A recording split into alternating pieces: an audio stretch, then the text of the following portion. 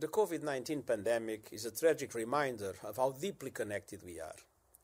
The virus knows no borders and is a quintessential global challenge. Combating it requires us to work together as one human family. We must do all we can to save lives and ease the economic and social devastation. Crucially, we need to draw the appropriate lessons about the vulnerabilities and inequalities the virus has laid bare and mobilize investments in education, health systems, social protection and resilience.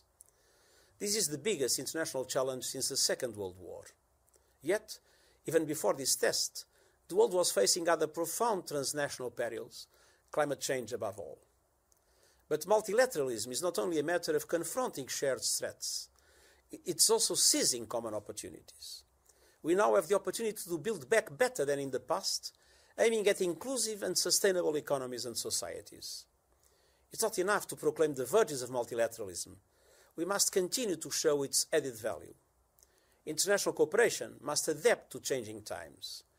We need a networked multilateralism, strengthening coordination among all global multilateral organizations, with regional ones able to make their vital contributions too, and an inclusive multilateralism based on deep interaction with civil society, businesses, local and regional authorities, and other stakeholders, where the voice of youth is decisive in shaping our future.